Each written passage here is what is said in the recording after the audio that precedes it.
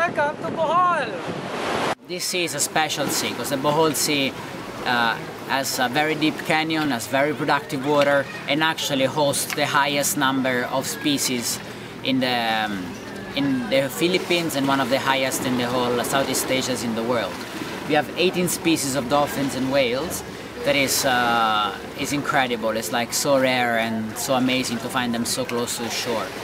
What we are doing here, we do photo identification, we do try to assess the abundance of where the dolphins are and how many they are, to see if the impact that the fisheries has, the impact that the tourist has, actually is damaging the population, or the population are big or healthy enough to sustain and to compensate for the stress that they receive from human pressure. The overarching goal of the project is conservation of cetaceans as well as awareness. So we want everyone in Bohol to know that they have dolphins right offshore, because a lot of people here don't know that they have such a diverse array of cetaceans right on their doorstep.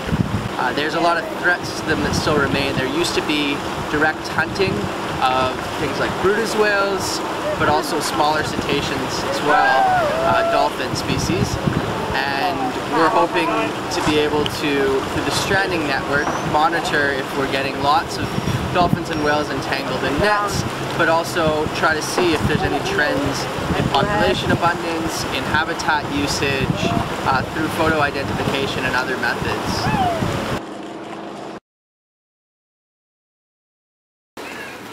Conservation work is very hard, and for sure is a job that you don't do to get more rich and to buy a new house. But the amount of satisfaction that you can get by preserving the environment, especially an environment like this, where there is so much human pressure on it, is immense and is invaluable. We work days and night, we have no day off, but then you get caught in the middle of the night to rescue a stranded dolphin, and you actually manage to release it. And the satisfaction that gives you is just like worth it more than any money and then any other job can give you. If anybody wants to join the research, we take volunteers every month. There is many ways that you can sustain our work, just like clicking our Facebook page or donating, or just physically come and help or raise awareness in your area to protect the environment. If you want to be part of the change, and if you want to be part on the protection of the environment, you should start in your own house, in your own life, like every single day. A small gesture can make a very, very big difference for this animal.